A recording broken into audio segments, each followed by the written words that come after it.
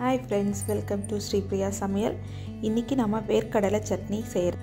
இப்போதான் சேனலை first time பார்க்குறீங்கன்னா மறக்காம சப்ஸ்கிரைப் பண்ணிடுங்க.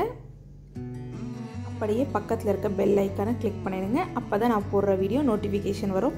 வேர்க்கடலை சட்னி செய்யறதுக்கு ஃபர்ஸ்ட் வேர்க்கடலையை நல்லா வறுத்து எடுத்துக்கணும். அதுக்கு நான் ஸ்டவ் ஆன் பண்ணி ஒரு கடாய் வச்சிருக்கேன். அதில் நான் ஒரு அரை கப் அளவுக்கு வேர்க்கடலையை அதில் நான் போட்டிருக்கேன். இப்போ நீங்கள் இந்த மாதிரி மிக்ஸ் பண்ணிகிட்டே இருக்கணும். அப்படியே விட்டிங்கன்னா ஒரே இடத்துல தீஞ்ச மாதிரி ஆகிடும். அதனால் இதை மிக்ஸ் பண்ணிகிட்டே இருந்தீங்கன்னா நல்லா வறுபடும். அது நல்லா வறுப்பட்டால் தான் அதில் இருக்க தோலில் நம்மளால் வெளியில் எடுக்க முடியும். அதனால் நல்லா வறுத்துருங்க. இந்த மாதிரி ஒரு ஸ்டேஜ் வர்ற வரைக்கும் நல்லா ஃப்ரை பண்ணி எடுத்துடலாம். இந்த மாதிரி நல்ல ஒரு ரொம்ப தீச்சிடக்கூடாது. கரெக்டான இந்த ஸ்டேஜில் இப்போ நம்ம ஸ்டவ் ஆஃப் பண்ணிடலாம். இது நல்லா கொஞ்சம் நேரம் ஆறட்டும். அப்போ தான் நம்மளால் அதோட தோல் எடுக்க முடியும். நம்ம வறுத்து வச்சுருக்க வேர்க்கடலை நல்லா ஆறிடுச்சு. இப்போ இந்த மாதிரி நல்லா தேய்ச்சிங்க அப்படின்னா அதில் இருக்க தோல்லாம் வந்துடும். அதுக்கப்புறம் நீங்கள் நல்லா அதை புடைப்பாங்க இல்லையா, அந்த மாதிரி நீங்கள் அதை க்ளீன் பண்ணி நம்ம வேர்க்கடலையை மட்டும் எடுத்துக்கலாம். வேர்க்கடலை எல்லாம் சுத்தம் பண்ணி நம்ம எடுத்தாச்சு. தோல்லாம் நம்ம போட்டாச்சு. இப்போ அந்த வேர்க்கடலையை நம்ம மிக்ஸி ஜாரில் போட்டுக்கிறேன். நான் கொஞ்சம் தேங்காய் எடுத்துருக்கேன். தேங்காய் இல்லாமலையும் செய்யலாம். ஆனால் எங்கள் வீட்டில் என் பாட்டி இந்த மாதிரி தான் செய்வாங்க. தேங்காய் கொஞ்சம் போட்டுக்கிட்டு அதுக்கப்புறம் காரத்துக்கு ஏற்ற மாதிரி மிளகாய், அப்புறம் 4 பல்லு பூண்டு போட்டிருக்கேன். தேவைக்கேற்ப உப்பு சேர்த்துக்கோங்க.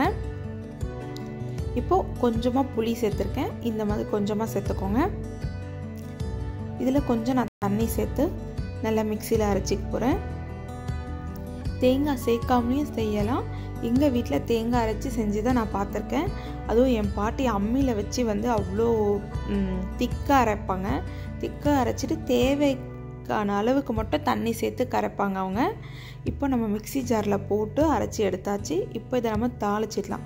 தாளிக்கிறதுக்கு ஒரு டேபிள் ஸ்பூன் அளவுக்கு நான் தேங்காய் எண்ணெய் சேர்த்துருக்கேன். நீங்கள் எந்த எண்ணெய் குக்கிங் யூஸ் பண்ணுறீங்களோ அந்த எண்ணெய் நீங்கள் சேர்த்துக்கோங்க. இப்போது ஒரு 1/4 டீஸ்பூன் அளவுக்கு கடுகு சேர்த்துக்கிறேன். 1/4 டீஸ்பூன் அளவுக்கு சீரகம் சேர்த்துக்கிறேன். 1/4 டீஸ்பூன் இல்லை 1 டீஸ்பூன் அளவுக்கு உளுத்தம்பருப்பு சேர்த்துக்கோங்க. உளுத்தம்பருப்பு நல்லா ஒரு கோல்டன் கலர் வர வரைக்கும் நல்லா வறுத்துருங்க. ரொம்ப நேரம் விட்டிங்க அப்படின்னா உளுத்தம்பருப்பு எல்லாம் தீஞ்சிரும். அதனால் கரெக்டாக கோல்டன் கலர் வந்தவுடனே ஸ்டவ் ஆஃப் பண்ணிவிட்டு ஒரு கொஞ்சம் கருவேப்பிலை நான் அதோட சேர்த்துக்கிட்டேன். இப்போ நான் இதை சட்னியோடு சேர்த்துடுறேன். ரொம்ப சூப்பரான ஹெல்த்தியான ஒரு சட்னி ரெடி ஆயிடுச்சு. பீனட் எவ்வளோ ஹெல்த்தின்னு உங்களுக்கே தெரியும்.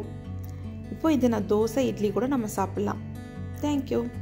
இந்த வீடியோ உங்களுக்கு பிடிச்சிருந்தா மறக்காமல் லைக் பண்ணுங்கள், ஷேர் பண்ணுங்கள், கமெண்ட் பண்ணுங்கள், சப்ஸ்கிரைப்